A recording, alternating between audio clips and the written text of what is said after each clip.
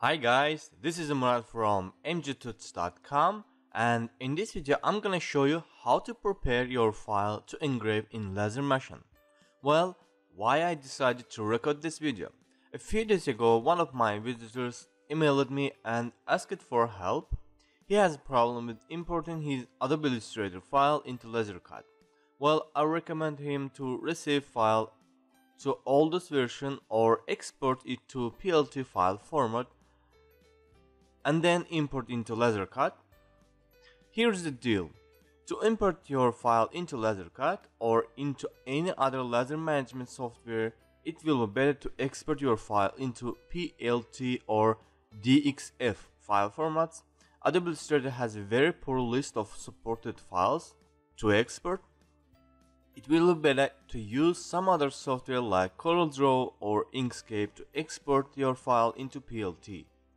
Visitor answered me that he will save Adobe Illustrator file to third version and import it into LaserCut. Beside the problem that after resaving logo that he want to engrave the format, in the same time LaserCut starts show error like file has overlap. He also sent me his logo, and here I want to show you what was the problem and how to solve them. Here's the logo. It's in white background. It's look normal, but let's move it to side, and here you will see that it has a white border. And if I will ungroup all files, you will see that beside of contour it has another copy under this white background. If I will check letter, then you will see that it has separated contour.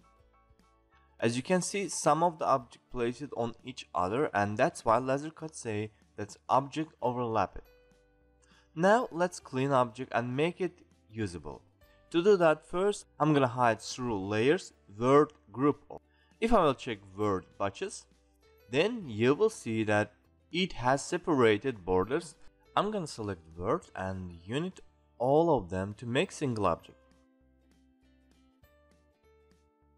Now I'm subtracting white border from batches to create space between two words.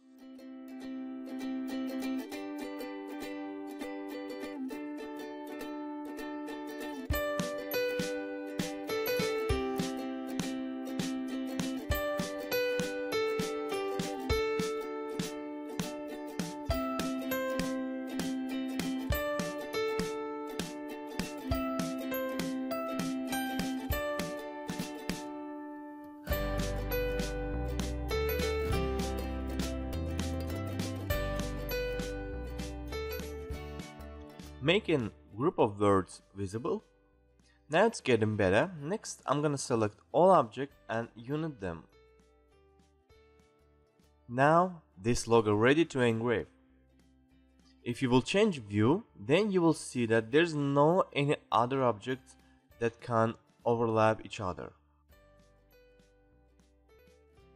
Now I'm gonna save Adobe Illustrator file, and I'm saving in 8 version.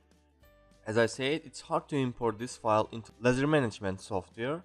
To receive it, you can use CorelDraw or free software that calls Inkscape. Or if you don't want to use these softwares, you can use another very small software that calls UniConverter that will allow you convert your files into different file formats.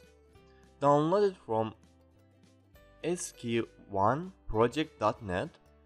After installation, open it. Choose your file, then choose file format that you want to convert. After that, click on convert to convert your file.